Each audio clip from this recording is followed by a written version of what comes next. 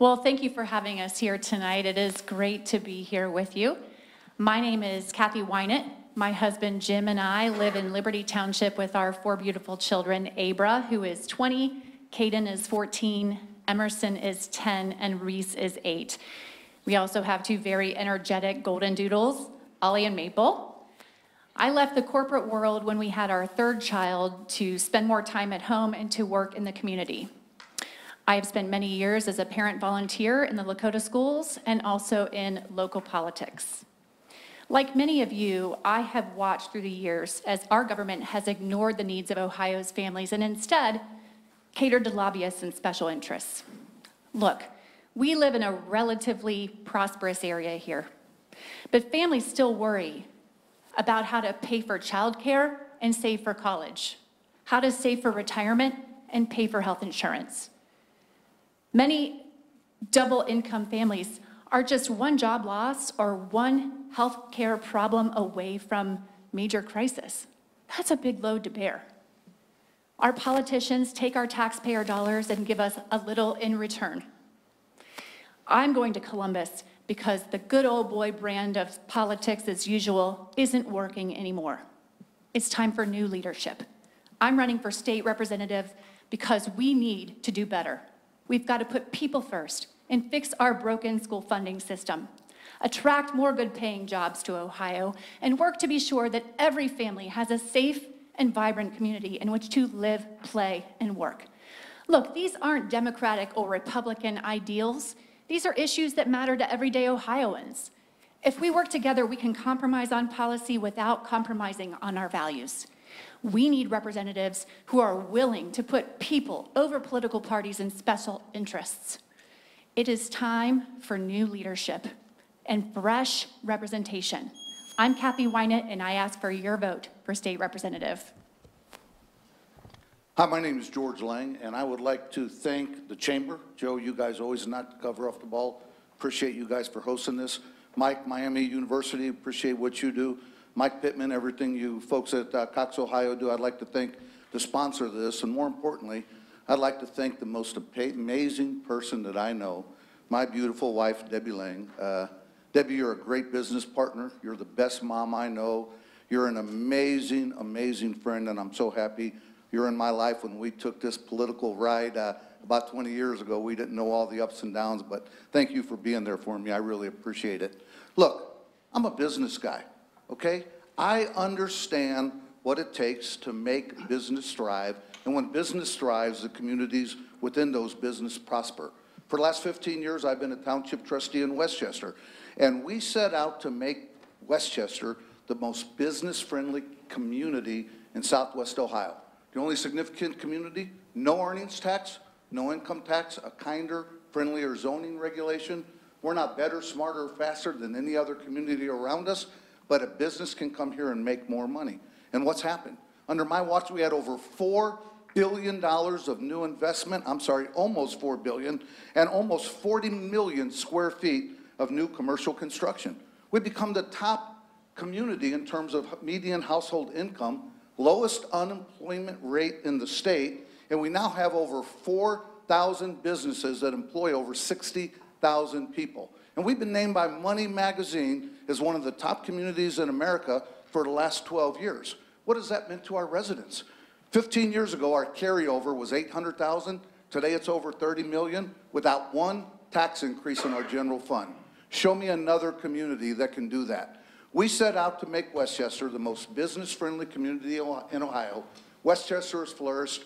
Our businesses have benefited. Our residences have benefited. My goal is to make Ohio the most business-friendly state in the nation. All right. Pardon me. We started with Kathy, so we'll go with George for the first question. George, the first topic here is going to be business development. And given the business growth in Westchester and Liberty Townships, what is your strategy for developing future business and addressing the increasing growth in our region? Yeah, I'm glad you asked that question. And make no mistake about it, Westchester is the economic envy of the state of Ohio. What we have done in Westchester, leaders from communities all over the state meet with me and ask me how'd you do it. This was not an accident. It was not an accident. The heart and soul of what happened in Westchester is the same heart and soul that's going to drive Ohio, the same heart and soul that's going to drive America. It's small businesses. Small businesses are the heart and soul of our community. With that in mind, I have launched a Business First caucus in Ohio. Our goal is to make Ohio the most business-friendly state in the nation. And right now, we're a long way from that, but we used to be. We used to be the land of innovation, the land of manufacturing, the land of flight. Think of the Wright brothers. But in 1970, we implement the income tax, along with one negative regulation after another. 1970, we have 24 congressmen. Today, we have 16, going to 15, probably 14 in the next census. So with this Business First caucus, and I've got about 20 other reps that have signed on for it, our goal is to make Ohio more business friendly. To be that state where business looks at, where am I going to locate? They say Ohio. Why? Because of EBITDA. They can come here and make more money. And why is that important? I see young people here today. I see Trey, RJ, Matt King, the future of America. Ohio has a brain drain. We have amazing schools, but as people graduate, they're going to other states to work. Why? Better economic opportunity elsewhere. Let's be that state that the young people, I see even younger people up there, let's be that state that the young people, when they graduate from college, not only do they want to stay in Ohio, but let's be that state where they graduate from Indiana or New York, as my daughter just did and came back to Ohio. Let's be that state that students want to gravitate back to. Thank you, George. Kathy, you're up. Look, Mr. Lang likes to take credit for Westchester's economic prosperity. You know why Westchester is actually prosperous? Two things: good roads and good schools. The Union Center exit was a vital part of the growth and expansion of the economic opportunities here in the Westchester area. And frankly, that came to fruition years before Mr. Lang was even in office. This district has great schools, partially because of the funding that I fought for in 2013 when Lakota was in deep trouble. Mr. Lang was nowhere to be found. When I get to Columbus, I want to put good roads all around the state of Ohio and make sure that we fix good school funding so that we have good schools all around the state of Ohio, because that is how you increase prosperity and jobs. Look, we're small business owners. My husband and I know what it's like to worry about making payroll so that we can make sure that our employees have food to put on their families' tables as well. You know, it's important that in Ohio we keep taxes down for businesses and that we reduce cumbersome regulations, but it is more than that. Businesses need a vibrant Ohio with good roads and good schools and a culture of innovation. I want to go to Columbus, and I will work with anyone to make Ohio a very business-friendly state and to make it friendly for the employees who work there as well. Thank you very much. Can I have a rebuttal? We can do a 30-second rebuttal. We'll give each a 30-second rebuttal. We're not going to have time for rebuttals for every question, though. Perfect, thank you. You know, Kathy says I'm not responsible for the success here. She's right. No politician is responsible for the success. You can give me credit for the amazing roads, the way we've managed the money, but the credit for the success of Westchester, as well as any community that's thriving, goes to the businesses and the developers and the residents that choose that place to grow. Look, it's the business and developers that invest their own time, their own talent, their own treasure to make their community better. She's right, I don't deserve the credit. These people deserve the credit. Give me the credit for creating an environment where they can excel. Thanks, George. Kathy, do you have a 30-second rebuttal? I do not. Okay. All right. Go down the line. All right, great. So as our state representative, what are some key projects that you feel you would seek to get state funding with the capital budget? We've had a lot of success with the capital budget over the years. So, Ms. Wyenandt, you are first. You know, as Mr. Lang mentioned, Westchester was once again named one of Money Magazine's top 50 places to live in the United States. That's really amazing. This is a great community. You know, if you read in the article, the number one reason why this community is so great is because of the great schools. People want to live in communities that have the best schools. And when businesses look to move here, the number one question they ask, how are the schools? In 2013, I had to work on the Lakota levy to help save our school district with some very good people who are in the room tonight. We were losing our best teachers and our principals, and our school was in danger of losing the high-quality education that we offer. You know, as I said, Trustee Lang didn't do anything to help, but I did. I supported that levy in 2013 because our broken school funding system puts the burden on local taxpayers. That's wrong. And if we don't do something, the same thing is going to happen again and again. I don't like levies. I want to go to Columbus to fix our broken school funding system and to provide property tax relief. That is my number one goal. I need your vote so I can go to Columbus and fix the system. Thank you. That wasn't the question that Mike asked. Mike, let me answer your question. In the last capital budget, my priorities were education. I brought hundreds of $1,000s back for Butler Tech and Miami University. I can't take all the credit. Other Butler County reps and our senator helped, but I was part of the effort to lead education. Going forward in the next biannual budget, my focus on the Capitol bill, in addition to be education, is going to be the Voice of America Museum. For those of you that don't know about it, we inherited this amazing facility from the federal government about 25 years ago, and we are trying to make it so that it isn't a tax burden on the residents. Think about these old buildings. Look at Miami, look at the Cincinnati Music Hall or the museum. You know, they just put, I believe, $700 million into these buildings, and in 15 years it won't be enough. That building, the VOA, the museum, is worth saving. To me, that is hallowed grounds. Some of the most sacred grounds, not only in Westchester, in Ohio. From there, the message of freedom, the message of liberty, the message of what our founders had envisioned was spread throughout the world during the Cold War, during World War II, and other times of conflict. So my focus, Mike, is going to be on education and on hopefully getting some funding to help VOA become sustainable so that they are operating 100% without any funding at all from Westchester. Thank you. Kathy, can you just take 30 seconds if you have specific projects that you'd like to bring to, because the capital budget's a very specific budget. Well, certainly Mr. Lang would have a little bit more experience than I would with that, but when I get to Columbus, I'll learn all kinds of things about the capital budget. I will tell you that I think one of the things that we need to do is to invest in infrastructure, local infrastructure, and specifically broadband, and expanding that into more rural parts of the state so that we can bring more small business development into even the rural parts of the state. All right, thank you very much. I forgot who goes first this time. George. Okay. I lose track in these things. Make it a softball. I want to kind of flip it a little bit. You've talked about growth. Well, citizens also concerned with rapid growth and how quickly this place has changed. And I mean, living here the last 20 years, it's pretty obvious the difference. How do you support managing and sustaining that growth over a long period of time? How do we make sure we aren't just exploding along the I-75 corridor, but building long-term sustainable business that'll be here? 15, 20 for these kids that you mentioned. Yeah, the key to that is as you spread your infrastructure, so the growth and development will follow it.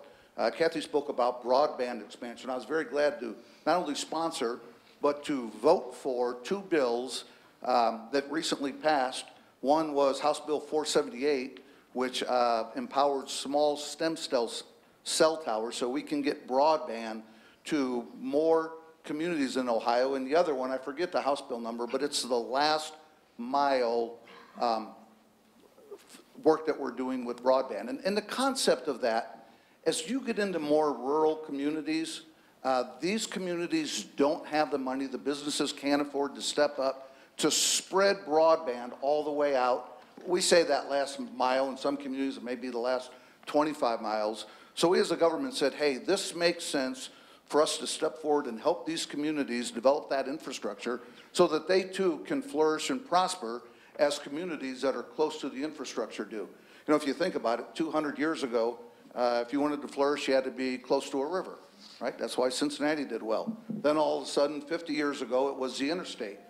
Thank God for the work that the federal government did on that. And I believe the future infrastructure is going to be broadband and helping everybody to have access to that. And I'm proud to have worked on legislation in the state to get that done. Thanks, Mark. Look, I will say one of the most important things that we can do to help manage our regional growth would be to expand public transit in Ohio. We are strategically positioned here in this area, right along I-75, right in the Cincinnati-Dayton corridor. It is the area where our growth is expanding and booming in a big way. And you know what? We are passed over by major businesses throughout the United States who could look to come here because we do not have appropriate public transit to get people to work. I am fortunate to represent Butler County on the Southwest Ohio Regional Transit Authority Board just since February, so I have a lot to learn there. And I will tell you that I've been surprised to learn just how drastically Ohio underfunds regional transit and public transit. You know, we don't need to talk about burdening taxpayers, but I'll tell you what, if we can partner with our businesses, partner with our stakeholders, and figure out what the best way would be to get people around the region so that we can strategically grow and manage our growth, that would be a good thing. You know, I talk about people over politics. I think it's really important to work with stakeholders and people that have a dog in the fight, so to say, and to not worry so much about what your political party might say or your special interests or your donors, but actually to get out there and to talk to the people who have a vested interest in the region and in bringing jobs here. And I think you'll hear from a lot of folks that public transit is critical. Thank you. All right, we're going to shift focus here to the opioid crisis. George, we're going to start with you. I'm sorry, Kathy, we're going to see this is why I can't be in charge of these things. I got to track down. Yeah, thanks, Thank Mike. you. Kathy, we'll start with you. So depending upon what polls you look at, and really all of them show Ohio being near the top as far as being the worst state for the opioid crisis. Butler County ranks number 5 in the state of Ohio in terms of overdose deaths. What will you do as a state representative to combat that problem? Look, this is very personal to me. I have a very close family member who is an opioid addict to this day. Narcan saved his life just last year. It's easy to cast judgment unless you know someone in crisis. This is a complex problem without an easy solution. And I will tell you, we need to look around at other areas and how they're battling this crisis and see what works. It's going to take a comprehensive solution. And that means we need affordable and accessible treatment. Do you know how hard it is to get effective treatment? Unless you have a court order or a lot of money, it's difficult to get treatment. You know, Ohio's government can work with local governments and regional partners to expand access to treatment and to expand access to mental health therapy. There are so many things that need to happen. Families need additional support. First responders need support.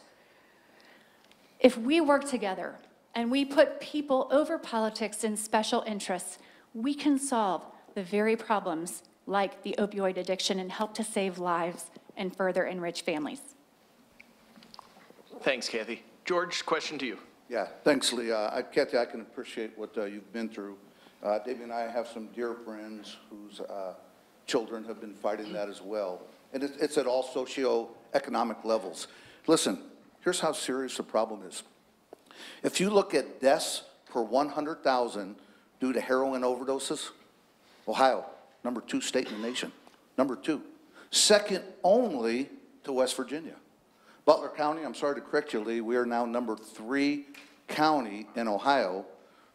First is Montgomery County, second is Brown or Adams, I believe it's Brown, then Butler County. So it's a serious issue, and if you look at the chart of deaths, you don't see a whole lot in our district, but within our county, it's a serious problem. What's the answer? I think one of the things Kathy said is right. We have to figure out ways to come up with treatment over incarceration for users. not only is the cost of incarceration, and by the way, it's my party that is saying we can't afford treatment. I'm calling BS.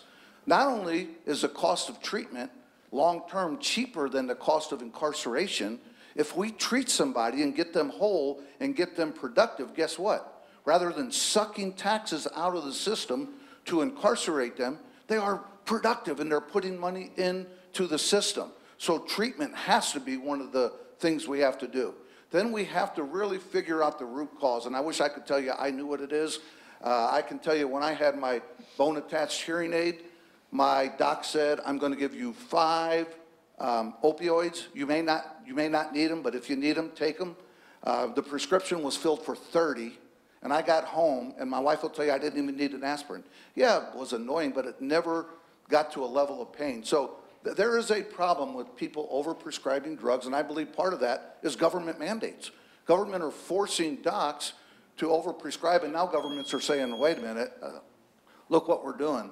That's why you have to be careful of any government regulation, always the law of unintended consequences.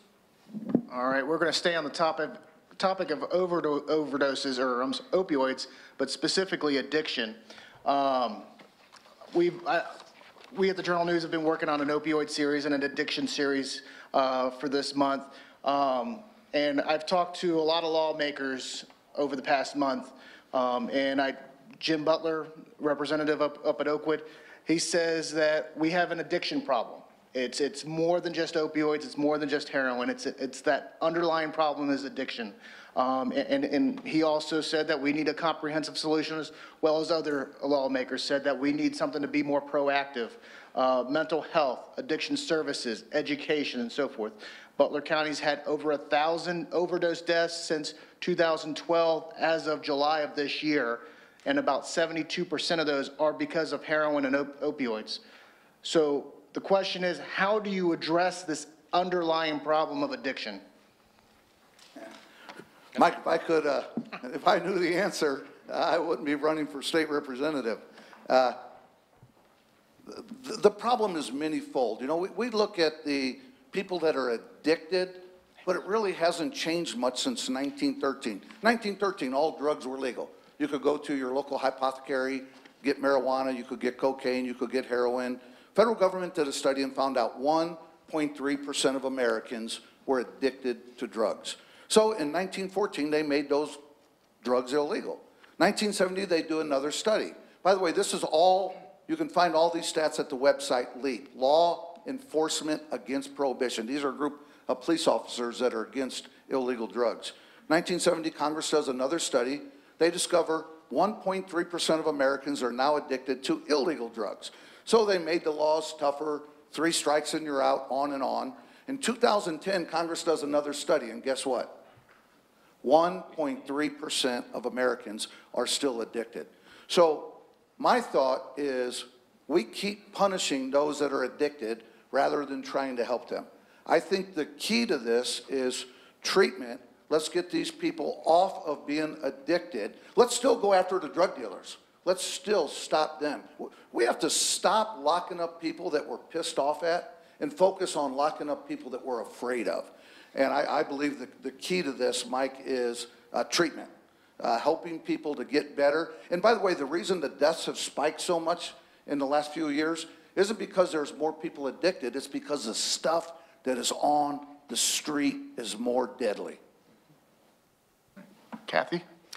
I would agree with you, Representative Lang. I think it's really important to crack down on the drugs that are coming into our area. The quality of the drugs is just intense. I mean, a lot of folks who try things for the first time are hooked, and it doesn't take long before we know what happens from then. I will tell you that the Medicaid expansion in Ohio has been a really valuable tool in battling addiction in the opioid crisis.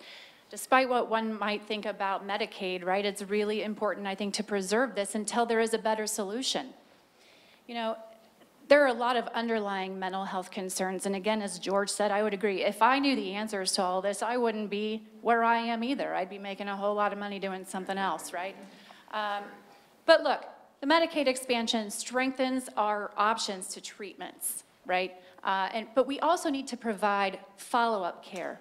and long-term extended care. And the research shows that to treat this addiction, it takes a medication-assisted treatment.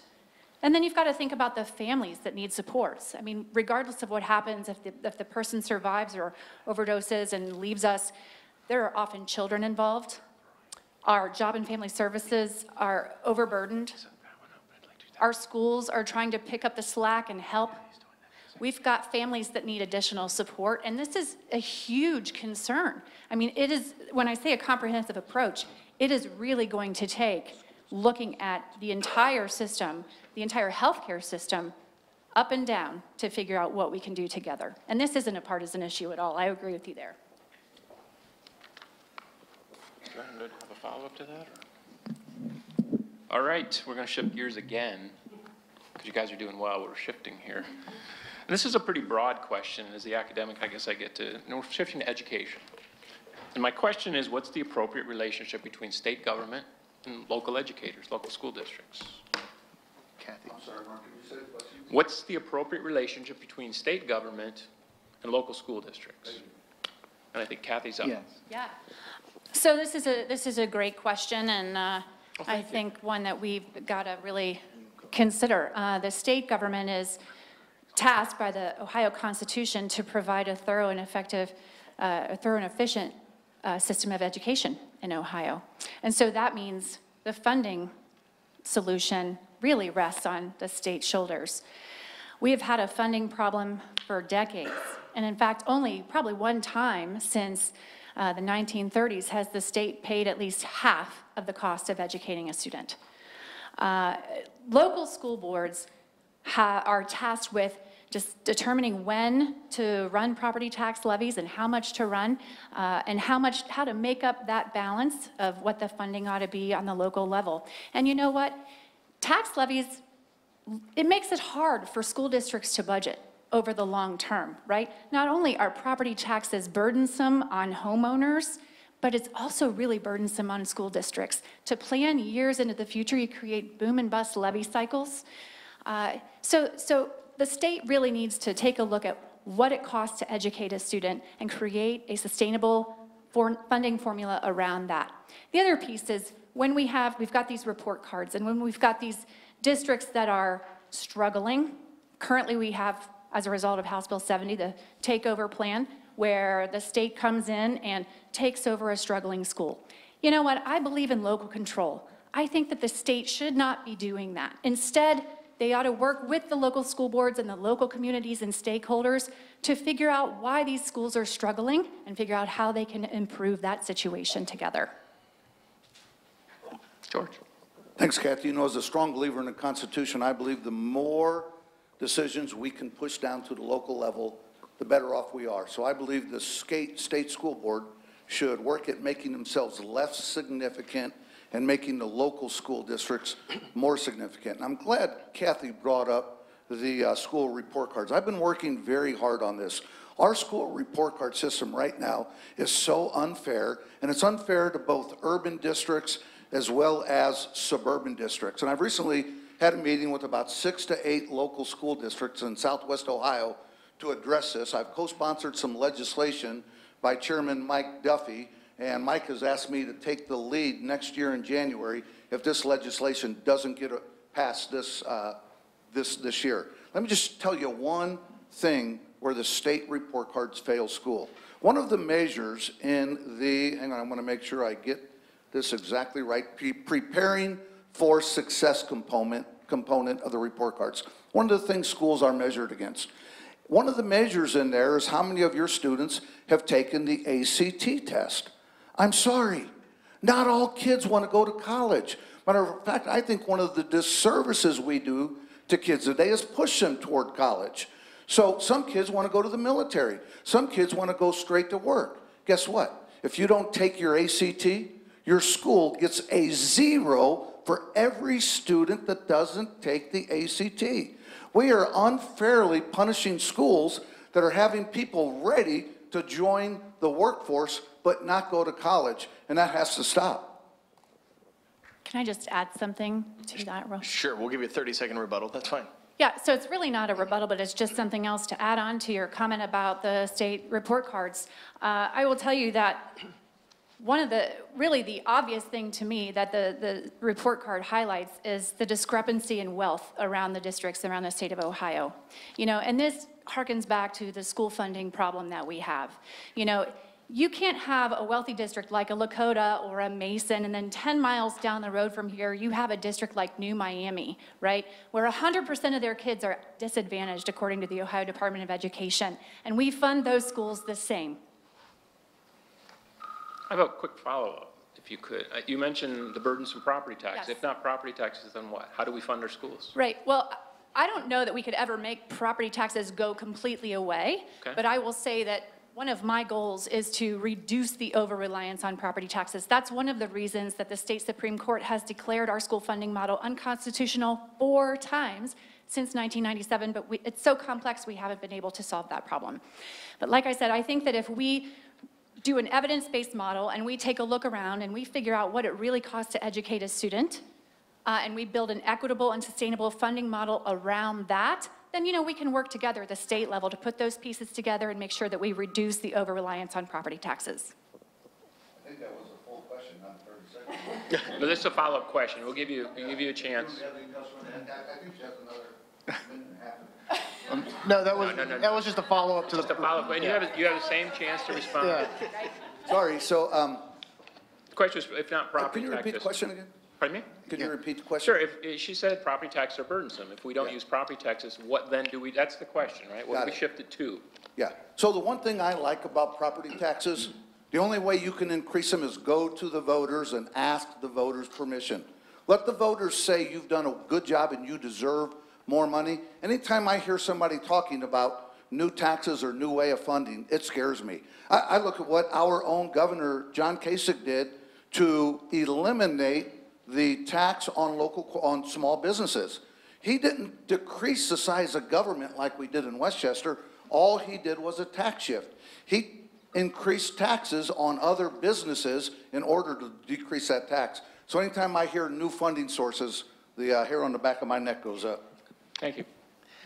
All right, George, and you kind of have a perfect lead-in for me. Mark's question, the first question was, what's the relationship between the government and educators? My question is, what should the relationship be between the school districts and businesses? I'm glad you asked that. I talked earlier about the Business First Caucus that I've started. There's 4 pillars of the Business First Caucus. One of those pillars is workforce development. Look, 10 years ago in Ohio, we had so many jobs available. We had so many people ready to go to work, but no jobs that are available. Now we have just the opposite problem because we have kids that aren't ready to go into certain areas.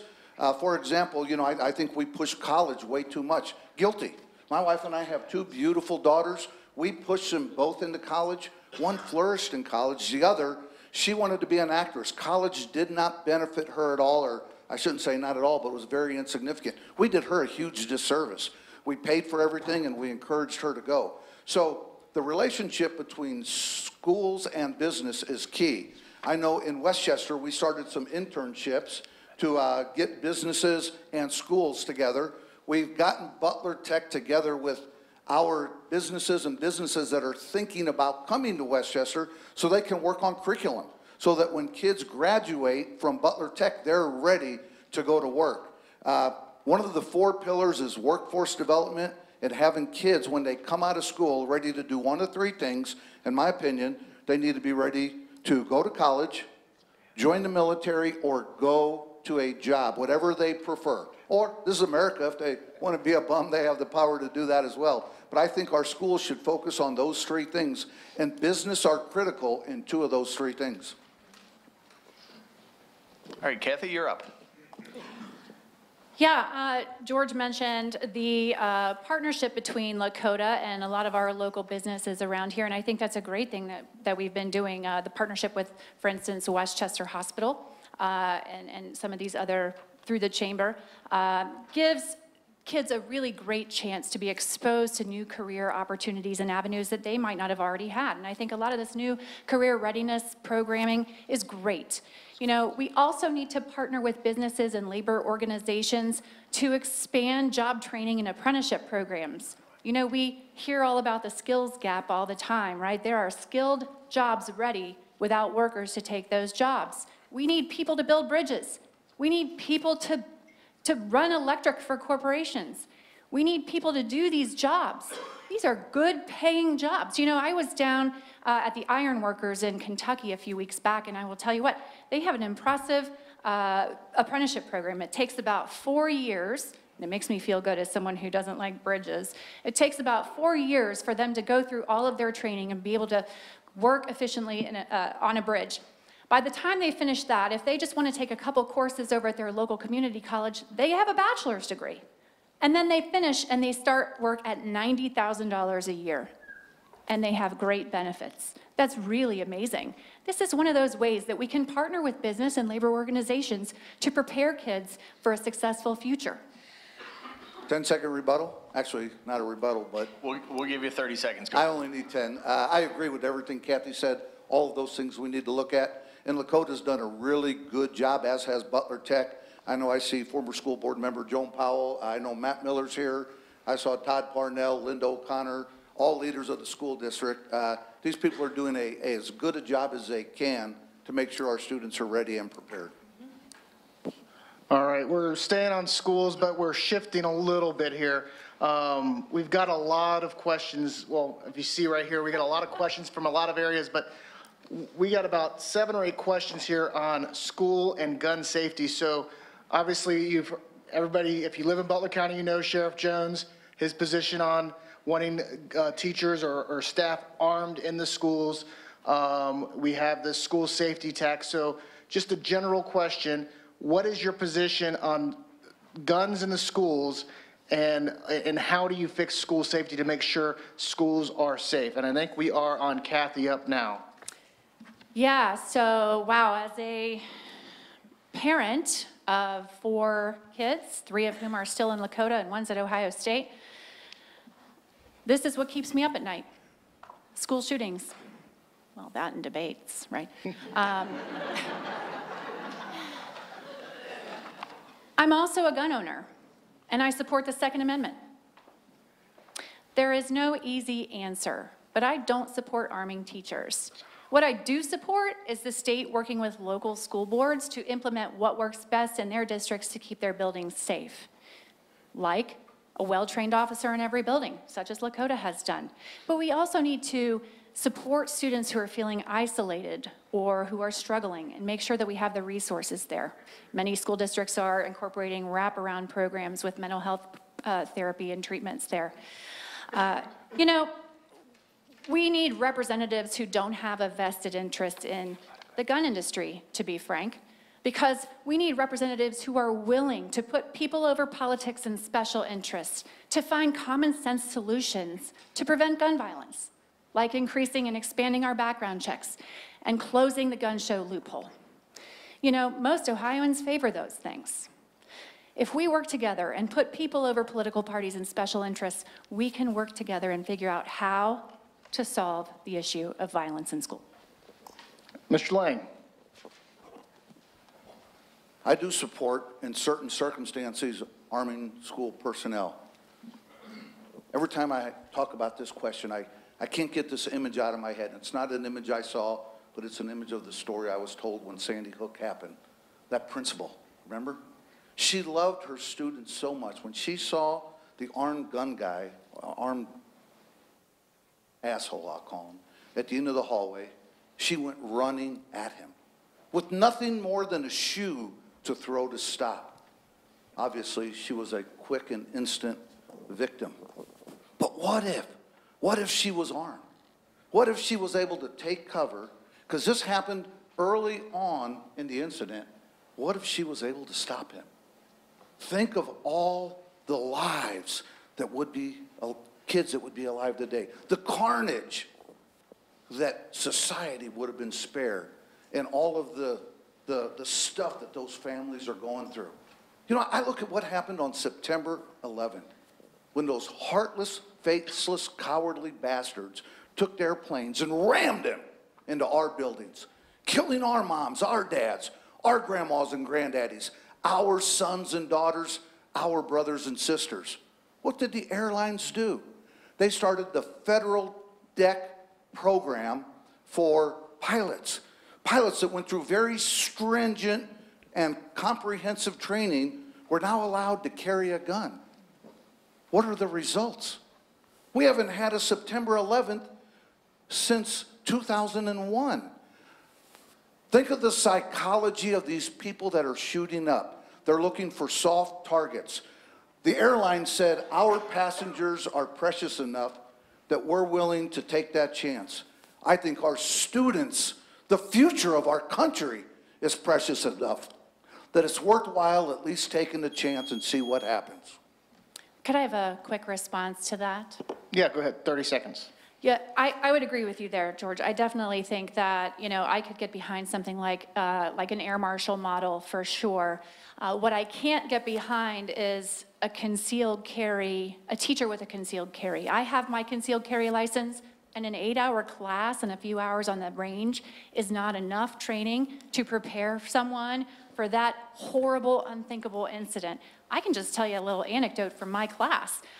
There was a woman in there, you know, with her firearm on the range, and she's supposed to hold it straight down the range, but she's looking over at us asking questions, and she passed. Can I rebut? Real quick. Real quick. So I think Kathy's right on that. What the federal aviators did, the airlines, they made the training so stringent and so comprehensive, and currently Faster offers a program. It takes years to get through it for teachers at no cost whatsoever. But in my opinion, nobody should be allowed to carry into school if all they have is their concealed carry permit. The training needs to be stringent. Kathy, you're right. And just a real quick question, I just want a yes or no. Do you support the school safety tax that's coming up in November, yes or no? Kathy? I don't know enough about it. I apologize. Okay. Mr. Lang? I don't think we get to vote on it since Lakota opted out. All right. Two politicians with answers. If I had the chance to vote for it, I would probably vote no. So I think we're back to me. And who's up next on our list? That's correct. George, yep. We're getting down to the end here, so Yeah, we got about 10 minutes left before we have to close it. we'll shift gears to a little more positive, I think. What can a state representative do? We talked about education, this thing, you know, the employment skill gap. And you talked about trade schools and all this. What can you do as a state rep to support policies, programs that we close, whether it's college, whether it's trade school, how do you do that as a state rep? And what do you see the role of the state in closing that? You want Ohioans to stay here, we have to prepare them to work here. How do we do that? What's that? Employment skill gap. I'm sorry. Employment skills. Employment skills. Yeah, employers say, we don't have people that know how to work here. We can't hire them. Yeah, you know, I think we've talked about this before, and as I said, one of the 4 pillars is workforce development. So there's a whole lot of different things that looks like. Right now, we don't have enough workers to fill the jobs. Well, there are many people that I tend to agree with. We come up with a treatment program for users in jails, and while they're in the treatment program, let's get them trained to be productive citizens. We have 49,000 people in in Ohio jails, costing Ohioans over $2 billion a year. I don't know that we have a workforce development issue. We have an allocation of assets issue. America has more people in jail than communist China. They have what, 2 billion residents? We have 350 million. We have more people in American jails than all 36 unions of the European Union, all of the nations of the European Union combined. Are Americans really that much worse than the rest of the world? I don't think so. I think we tend to be better. So, Mark, I think one of the keys to your question is we've got a workforce. We just have to treat them and train them. Yeah, it's going to cost money, but in the long term, it's going to save the taxpayers an incredible amount of money when we can take someone off of being a burden on the tax system to being a producer for the tax system. Kathy? Boy, we seem to agree on a lot. I really agree with you on that, George. I think it's important that we do consider that we have a workforce development opportunity with people that we are imprisoning for things we probably don't need to have them in prison for. And you're right, we have lost over 500,000 working people from the state of Ohio in the last 10 years, and that's one of the reasons our tax base is shrinking. You know, I think as a state legislator, part of your role is to serve as an ambassador to your community and to the state, really, and to build networks and relationships with businesses and other stakeholders and labor unions and all over the place so that you can identify where those opportunities are to create new job training programs and apprenticeship programs. You know, you talk about the skills gap. Look, it's absolutely important that we train highly skilled workers to be prepared for the jobs of the future. We are very technology-based, and that is going to be critical. But we are also looking at construction jobs where we need well-trained employees to work there. And these places, these employers are paying very well and providing good benefits. And as a state legislator, when you build those relationships and you partner, you can do these things without costing taxpayers any dollars. You just create new opportunities and innovation. That's how I think we can, if we work together, we can expand those opportunities. Thank you. Yeah. Wow. It's I've the done George a and lot Kathy of- show. That's the first high five I've seen, so well done. All right, we're getting close to wrapping up here. So Kathy, this one's going to go to you. Sure. What is your economic vision for the citizens in the 52nd House District? Boy, we're doing pretty well as it is. I think the citizens of the 52nd House District, we are, I think, the second most prosperous district in the state. So I think we need to continue and expand on that. You know, we still have quite a few folks who are living in poverty, and I think it might come as a surprise to some people in this room that about 20% of Lakota's kids are considered in need, for lack of a better word, from the state of Ohio Department of Education, and 40% of Fairfield's kids are as well. You know, we've got to make sure that we are bringing good paying jobs to all of Ohio and to this district, right? And that includes partnering with regional opportunities and bringing transit here and making our community as vibrant as possible, because people want to live in good communities and businesses want to come where their people want to live. George, you're up. Kathy's right. Our district is the second most prosperous district. Our average median household income is it's less than $50 away from being number one. And I'm convinced if our 3 townships stay on the track we're on, we are going to make it number one. We still, however, have a poverty problem. We have pockets in Westchester, Fairfield, and Liberty of deep poverty. And a lot of people like to say, you know, we have racial issues in America. I don't believe that. I believe we have poverty issues in America. Poverty breeds insanity. It breeds low self-esteem. It breeds promiscuity. It breeds criminality. It is a poverty issue. And we must continue to do better to address the poverty issue. Anybody here that understands the laws of supply and demand, you know why poverty, although it's still in our district, is very small, because we have put business first and increased jobs. And the laws of supply and demand say as you increase demand, wages will go up so people are more prosperous. But we can do more. We can take the Ohio model, the Westchester model, to Ohio. Let me just read the mission statement from our Business First caucus that I started. I wrote this, and all of the members agreed to this. We believe a state cannot thrive without a strong business presence. We, the Business First caucus, exist to promote, advance, and protect business interest and entrepreneurship by eliminating barriers for expansion and job creation.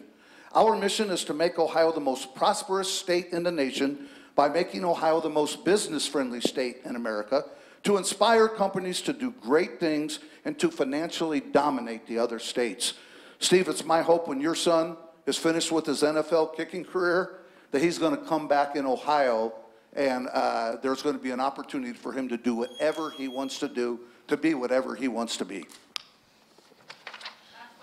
All right, and just to clarify, there is a school district in the 52nd Fairfield Township's part of it, the Fairfield School District, they are voting on that safety tax, so. All right. We are going to end up here more of a, kind of a, what's your role type of question here. So what is the role of the relationship in building bridges and partnerships with our neighbors like Warren County as a state representative? And what is your role as a state representative to work with across the aisle? Because Kathy, if you are elected, you're going to be in the minority. George, you will remain in the majority, but you still have to work across the aisle to get some stuff done. Well, absolutely. I will tell you, you know, my campaign motto is people over politics, and I believe that with everything I have, that it's important to put political parties and special interests aside and work on building relationships, not only with your colleagues across the aisle, on your same side of the aisle, but also outside of the State House and outside of the organization that you're with, and with a variety of other community organizations and neighboring groups and neighboring communities. Because when you do that, you're putting the people first. You're uncovering what the needs are in these communities, and you're also figuring out ways that you can be innovative and partner to solve the problems together. You know, it's really, really important that we move past partisan labels, and we move past which side we're on and how we believe and all of that, and figure out what is important to the people. How can we come together, both in the State House and local communities, local counties, to make our areas more prosperous, to bring more folks out of poverty, to strengthen our education, and to make our area more vibrant? I think everyone in this room can agree the discourse in America, the political discourse in America, it is an all-time low. Anybody disagree with that? The hypocrisy on the left and the hypocrisy on the right, both parties are guilty of this. It is at an all-time low. I'm so glad. First time I met Kathy, about 2 or 3 weeks ago, campaigning at a football game, by the way. I was hoping she wasn't there, but she was. We made a commitment to run a powerful, positive campaign and to show and explain to everybody where we stand on the issues and not get down in the mud and not make it personal. And Kathy, you have not only my word that I will do that, you have my word that I will not allow my supporters to do that as well. So it's a great question. What do you do to work across the aisle? Well, the first thing, one of the key things you do is you find common ground with people from the other party. By the way, I got sworn in September 13th of last year. I was up there my second week. Not one Republican came down and offered to buy me lunch. First one to buy me lunch, Bridget Kelly, a Democrat from Hamilton County. By the way, we had a wonderful lunch, disagreed on everything we talked about, but she's a beautiful being, and I think very highly of her. But you have to find areas where you have common ground. So there's another Democrat named Dan Ramos, who's a Latino. By the way, George Lang is not my birth name. I was born George Fabian Fajardo. So I'm one of only 3 Latinos in the State House. So Dan and I partnered on some legislation to recognize Latinos. I ran into Janice Boyd, who, like myself, grew up their formidable years in foster care. I believe Janice and I are the only 2 legislators that spend our early years in foster care. And as a result of that, she and I are partnering to make some, we have co-sponsored legislation to try to fix some of the things that are wrong in the foster care system. You'd be surprised. Kathy and I have agreed on a lot of things tonight. Mike, you'd be surprised how much you agree with people on the other side. Just to end this, in the name of civility, in the name of good fun, please say something kind or something you admire about your opponent. Wow, there are a lot of things. I will say that from the first moment that I met George, he's been very outgoing and friendly. And, you know, every time I see him from now on, he gives me a nice warm hug. And I just truly feel like, look, we have a bet going. Well, it's not really a bet, it's a promise that when this is over, what is it, the winner or the loser? Do you remember? I think the winner buys the drinks. I don't know. The winner buys a cocktail. Yeah, we're going out one way or another. So this is not, you know, animosity. We have disagreements on some things and different ways as to how we should reach goals, but it's good. Yeah. So I can say a lot of great things about Kathy. She's beautiful. She's friendly. She's nice. Much cuter than I am. Anybody disagree? Perfect. That's unanimous. But what I really appreciate about Kathy is how she has inspired her supporters. Look at you guys here. This is in a seat that she probably is way behind, but she is working hard. She's inspired an army of people to go out there and work for her, and anybody that has that kind of charisma that can get people to follow her, you're doing something right. Great, thank you very much. Mr. Hanson.